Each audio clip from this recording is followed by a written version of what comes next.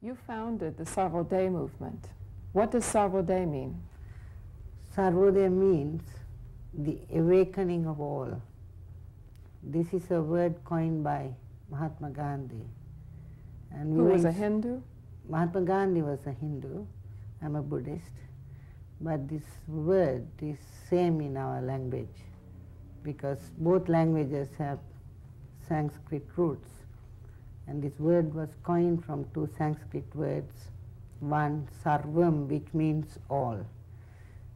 Udayam, awakening. The awakening of all. Right. I have to begin with myself.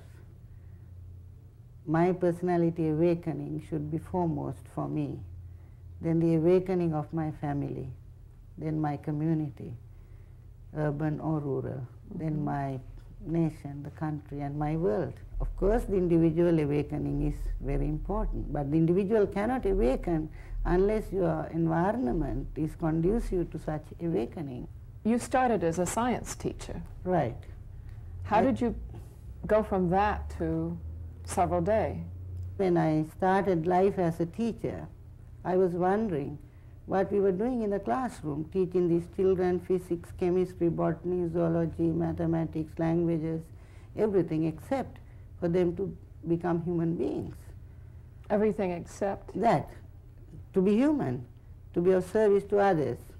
So I was wondering, while we teach the subject, we don't help the child to awaken his personality, his or her personality. So I thought we must take education outside the classroom, textbooks, examinations, while not without disturbing that part of it. So, but to take it into life. Right. So we took young students, teenagers, 16, 17, 18, 19, that was the age group I taught, and they were not very far away from my own age. I was also in my 20s. And went into the most backward villages in Sri Lanka, villages which were socially and economically backward, and lived with the people, worked with the people, constructed toilets, houses, roads, school buildings, community centers, irrigation canals and all that by just gifting labor. And then by giving your labor? Labor, your time, thought and effort. We call it shramadana, sharing of labor. And then people started asking questions. What is the meaning of this? What is the philosophy behind this? So we had to tell them, we are learning 4 principles to awaken our own personality. 1, to respect all life. 2, to translate that loving kindness into compassionate action. So what we call development and social welfare is compassionate action. Then we learn to get the joy of living at that very moment. And when we do this... To have joy in living. Joy in living. At that very moment. Yes. In the midst of the poverty. That's right. Any moment, even now, every moment we should be happy.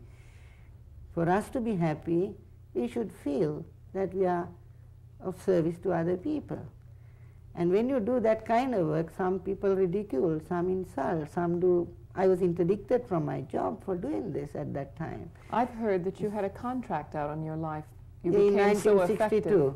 Can you tell me what happened? Well, an underground man, a gangster, was asked to kill me because I didn't know that I was working against certain interests. I was innocently trying to be of service to the students and our communities who were in need. And some people's financial or other interests were threatened. So they gave a contract killer some money. I heard about it. I went to him. You went to? I went to him. I found where he was and went to his... The person who had a contract to kill you? Yeah. And I told him, this is what I'm doing. If you want to kill me, do it now, not in my school or with my students, because those places will have a bad name after that, because my school, Nalanda College, was established by one of the greatest... Wait, you offered yourself to be killed? Yes. Why? Because I didn't want other people's blood to be shed, because they were trying to do it at school by throwing bombs and things like that. So at that time, even now I have that courage to make others live. If necessary, you sacrifice. Not, I mean, you are not foolish as to throw away your life like that, but in an intelligent way, But I'm curious where the motivation would come to care so much that you would give up your own life. It is a spiritual motivation. And when you understand that, when you practice it, you get a lot of courage. And even in death you see life. So he was so good. Not only he said, oh, what a crime I would have done. And one lesson he taught me, he said, against our conscience, sir, we don't kill. I was told that you are a very bad person, misleading students. Because we didn't have teachers like you, we became criminals. And that man changed from that day. Of course, one of his colleagues killed him. He changed instead of killing you. That's right. That's right. I had a number of experiences like that. So this one was also people who wrote biographies and other things, they highlighted this. But this is a risk you have to take when you decide to work on an ideal. For me, it is nothing. I don't think it's nothing. I mean, our life is really all we have to give. Yes. Only in giving you receive.